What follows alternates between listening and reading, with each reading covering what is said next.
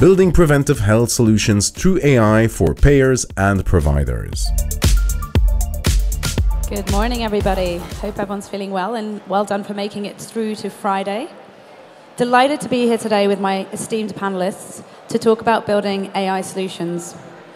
Between all of us, we've all tried to build AI solutions for payers and providers, and I will turn to my panelists to tell you a little bit about their history. But before that, I'll share a little bit about WellX.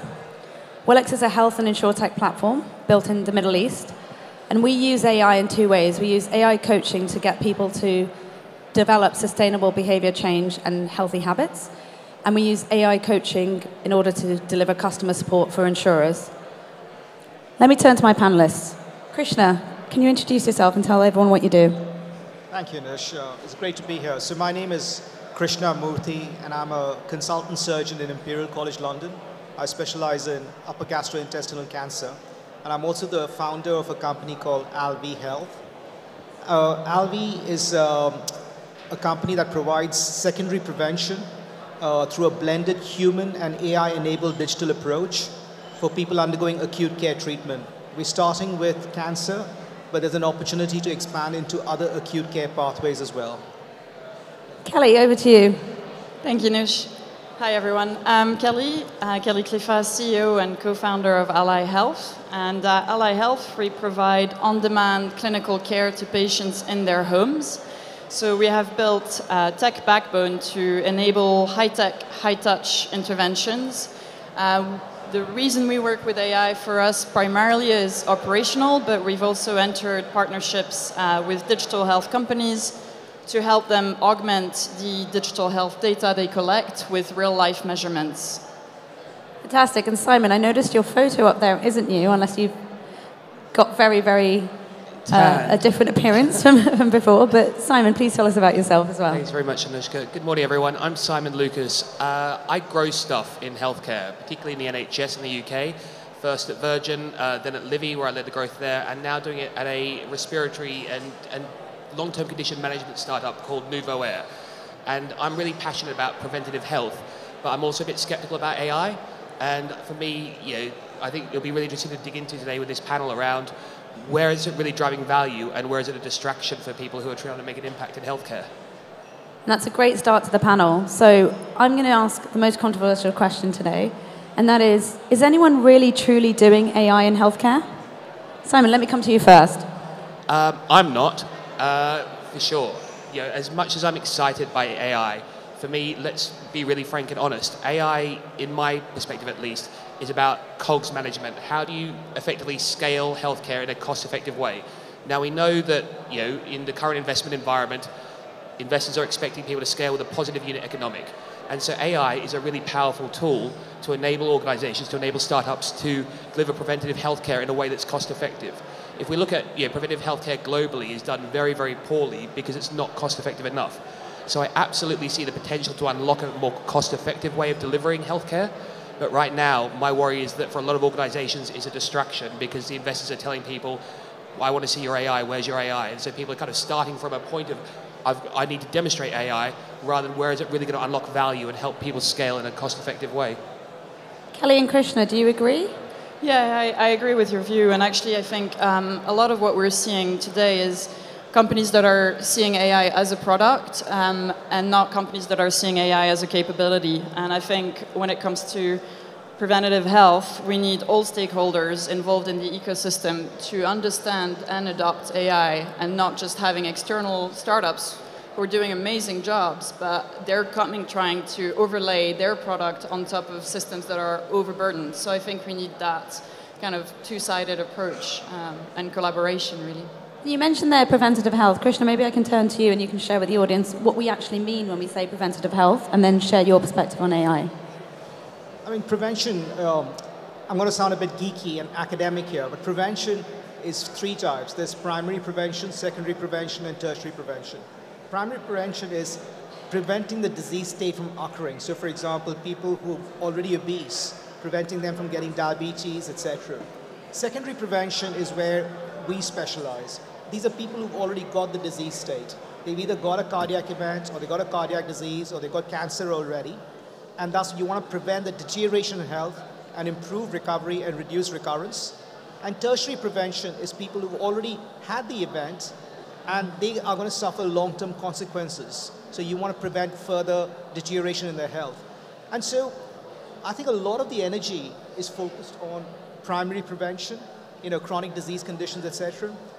But what we need to do is to focus on the secondary and tertiary prevention cohort, because they're the ones that cost our payers a huge amount of money because of recurrences, readmissions, etc.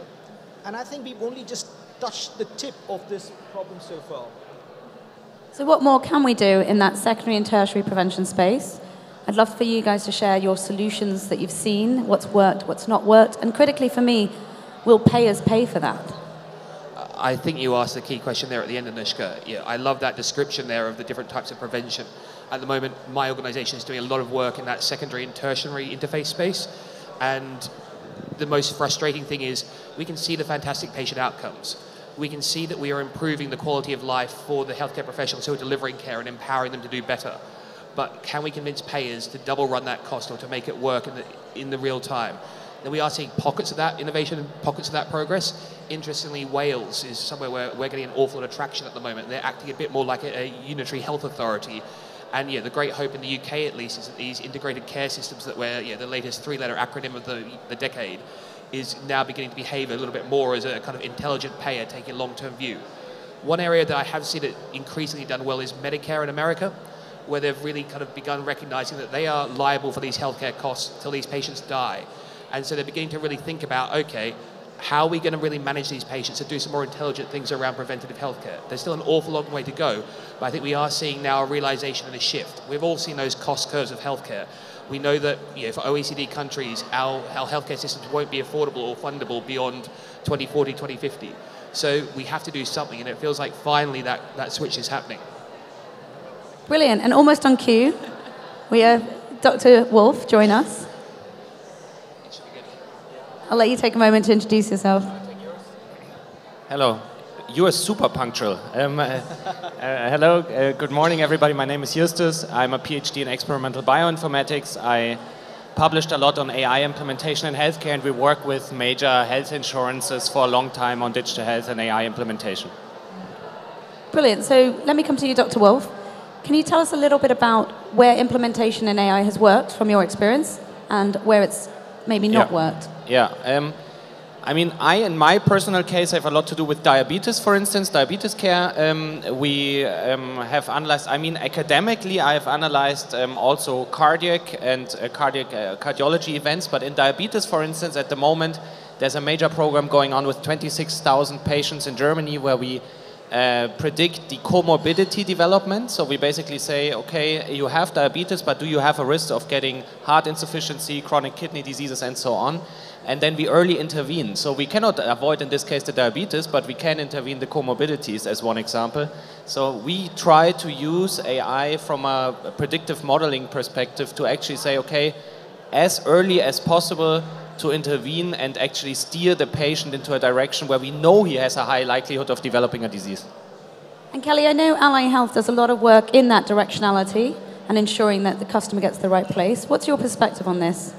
Yeah, so our perspective is actually the work that we've done with AI and preventative health has actually been targeted more on the life insurance sector. And what we noticed there is we've partnered with a company called Alula Health.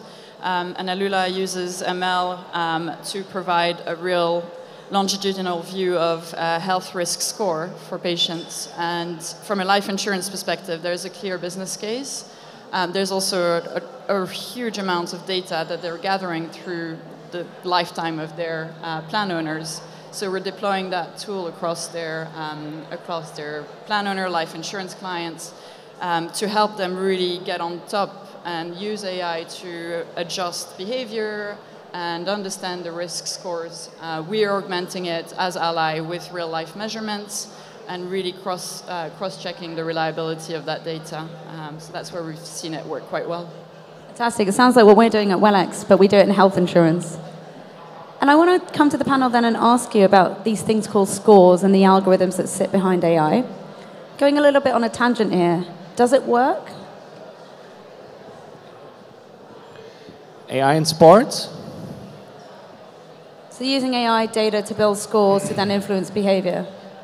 I mean, my experience is really with the data that I have on a physician's side. Yeah, so this is my PhD was in privacy preserving machine learning. How can we access the data that are within a medical unit? So when we talk about predictive models in AI, it's about age, gender, BMI, lab values, medication, diagnostic results. That's my world. If I'm talking about sports, I would say like, yes, if you are in a continuous monitoring scheme where I have these kind of data sets, okay. Otherwise, I mean, just from a bioinformatics perspective, it will be hard because you're in a lifestyle field, yeah? So what I do know, or what we know in academia as well, is if you have these kind of data sets, okay, yes, we can really intervene. Theoretically in sports, yes, same way possible, but then I need all of these data points that I just mentioned. So let's move across and talk about the challenges then. Now we know that bias comes up a lot in discussions about AI and the fact that, you know, bias in healthcare can truly impact not only the modeling, but then what you do in terms of the intervention. Krishna, let me start with you. How do you deal with bias in your business, and what are the other challenges you face with AI?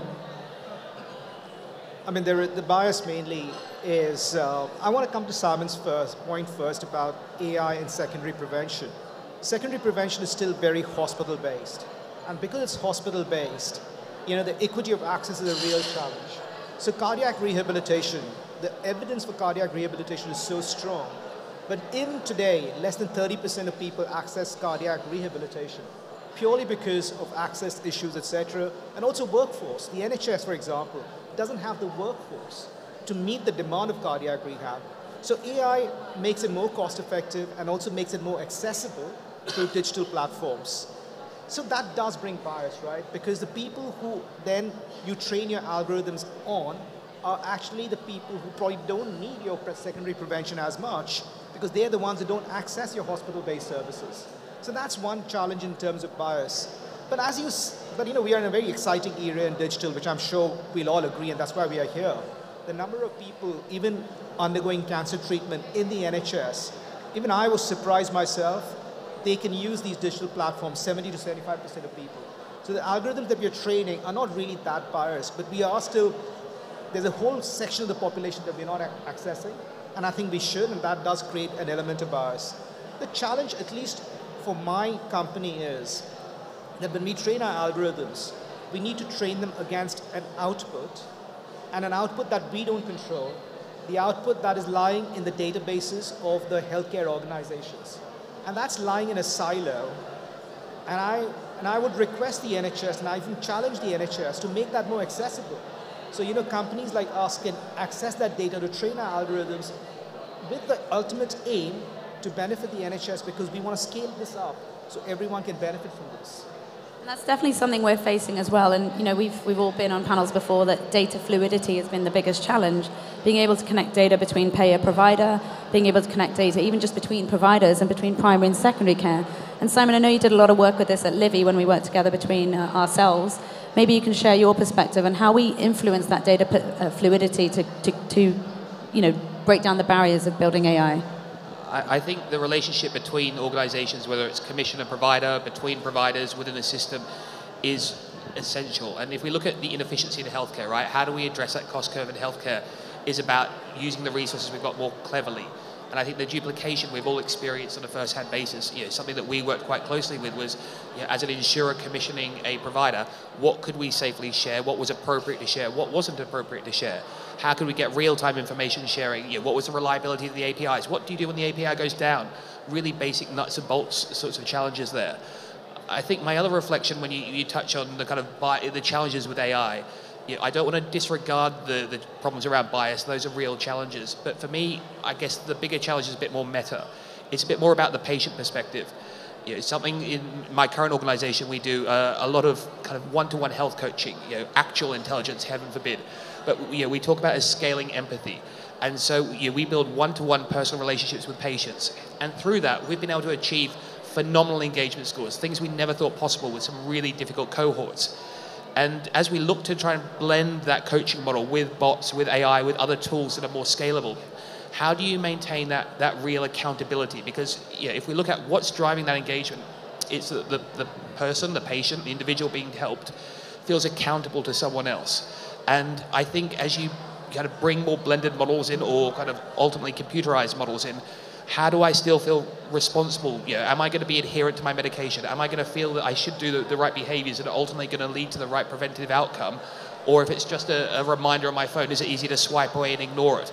And so, that personal interaction with AI is really key. And I think, we've all had to play with large language models, right? We've all kind of had to play in, is this my new friend or not? And we've seen those limitations quite quickly when these things can't mirror the empathy that we're looking for. So for me, unlocking the empathy piece and making sure people feel personally accountable is going to be really key to leveraging these tools. Otherwise, it's just the next iteration of a chatbot. And that's a really interesting phenomenon, because I know generative AI is the term that's been thrown around a lot recently. What, Simon, you're referring to is that humanistic AI. I'm going to take a pause here and just turn to the audience. How many of you would trust an AI chatbot if it felt like a human to deliver medication messages to you, healthcare messages? I'm seeing quite a lot of shaking heads, but can I just see a raise of hands? How many people would be comfortable doing that? Yes for comfortable. Okay, it's about 30%, and I guess the rest are no. How many people are unsure? Okay, I'd love to come to you in a second and just ask what would make you more sure, but perhaps we can just explore the challenges a little bit more. Dr. Wolf, maybe you can share with us your challenges. Well, I mean, the talk is called Solutions for Payers and then Providers. So for payers, I mean, a major challenge that I see, and I mean, over the years we have worked with Allianz, MedLife, NHS, TK, and so on. You have to defend the investment that you take into these AI solutions. So one of my publications is called The Economic Impact of AI in Healthcare in JMIR, and we basically tried to analyze how much do we know about the medical and economic impact of AI. And if I'm a payer, I want to know what I'm doing here. I want to really have a hard figure on the solution that I'm implementing. And the research also has shown that we don't have enough evidence, or at least we don't collect enough on that. And we have to have, and this is addressing your question, what is a challenge? We need to address this challenge of measuring the impact of AI. If I'm a major health insurance, a major payer, a major government, I need to also demonstrate and know what is my impact here. So this is, from my perspective, medical and economic impact is a major challenge we need to address. It is addressed now in some indication areas, but this is really something where we know we have to do more research on also.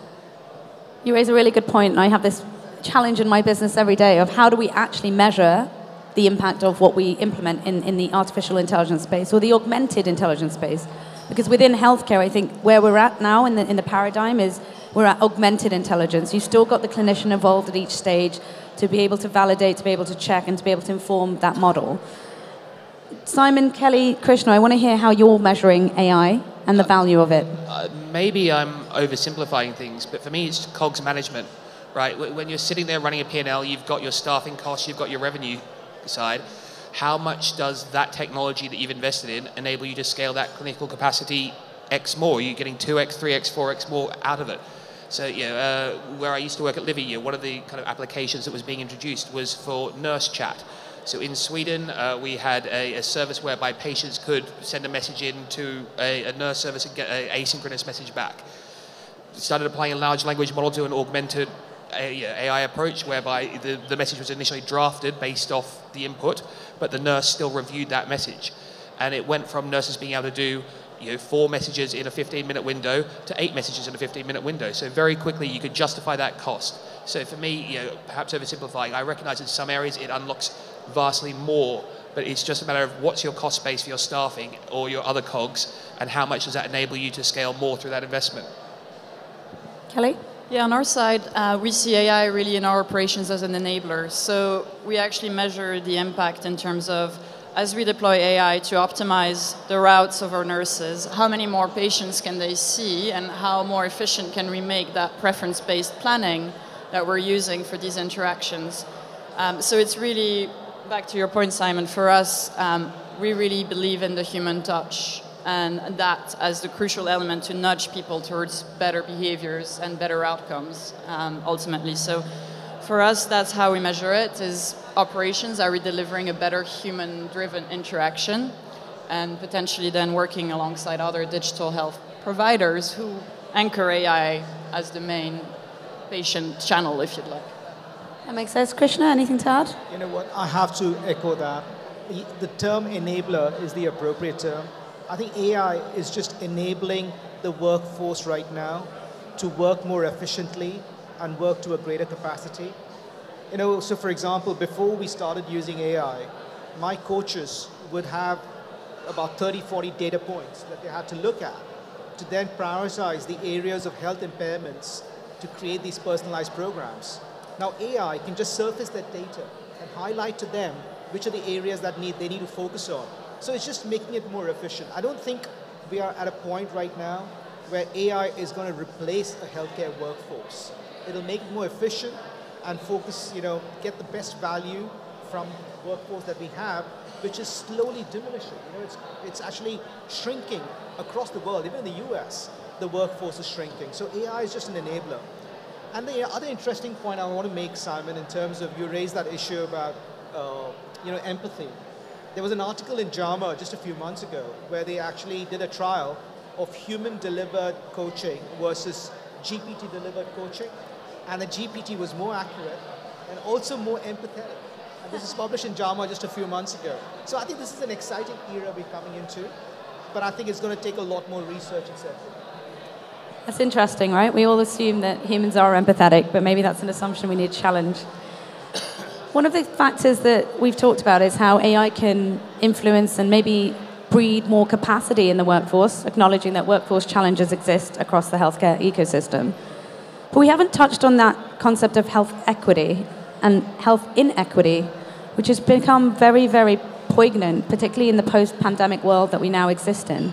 So I would love to ask my final question to the panel and center it around, can AI improve health inequity, not only in the developed world, but also in the developing world? I'm going to come to Kelly first on this one. Yeah, I'm a bit worried about that, actually, for me, because, I mean, this is something we mentioned earlier, but the data sets that we are using and the black box that ultimately sits at the core of many of these AI interventions make it so hard for us to really provide advice that is suited to all backgrounds, to all races, etc. So it's deeply flawed at this stage. And I think as we deploy it to more preventative health pathways, this is going to be a magnifier of this bias, algorithmic bias. But it's also a platform to start pinpointing where the bias is happening, because we are collecting more data points and we are able to then say, okay, these are the planes of bias, if you'd like, that we can tackle. So that's hopefully good for equity in the long term. Amazing. Justice? Well, my short answer is I do think AI is the key to solve the lack of HR resources that we have in healthcare. And to just address your point of black box of AI thinking, yes, also Bill Gates said that 2 days ago. We haven't 100% understand it, but by the way, we haven't 100% understood our own brain as well, how we think. And I would say there are good models where you see how an AI thinks. For instance, random forest models, where you can really say, like, okay, how do you actually come to a decision? And I think this will help us in solving this black box issue. This is my only comment on that. Thank you. Brilliant. Simon and Krishna, anything to add? It may not be an entirely popular or perhaps even sensible view, but I can't help but remember hearing Ali Parsa talk 7 or 8 years ago. And, you know, Babylon, never mind the outcome, ultimately was trying to get to a zero marginal cost of healthcare. And if you look at what they deployed to Rwanda and what they were trying to do there, a lot of those kind of intentions, I think, were the similar sorts of things that we're trying to do now. Now, then, it comes down to the thing we all have to worry about, which is execution. It's all good and well having a great idea or a visionary idea. If you can't execute and deliver upon it, then you're not going to be able to realize the benefit. But I do still think that a lot of those things they were trying to do at Babylon probably were with the right intent and proving out the sorts of challenges that we're discussing now. Fantastic. I was wondering who would mention Babylon first. Anyway, to conclude then, I'd like to thank all of you for sharing your perspective. I guess for me, the last question then is, or the last point would be, if I could ask you to say In your words, what's the one word to describe the future of AI in healthcare? What would the word be? Let me come to Justus first. Promising. Promising. Simon? 3 words, still a way off. That was 4 words, still a way off. Just, yeah. 2 words, carefully optimistic. Okay, and last but not least? And for me, 1 word. It's about access. It'll improve access to healthcare. Fantastic. So I'm going to call that overall a positive approach or a positive way of thinking about AI. For me, the word would still be it's augmented, not artificial, and I want the panel to share that view and for all of you to take that away. Thank you everyone for listening to us today. I've been Anushka Bachava and we've been talking to you about AI in healthcare.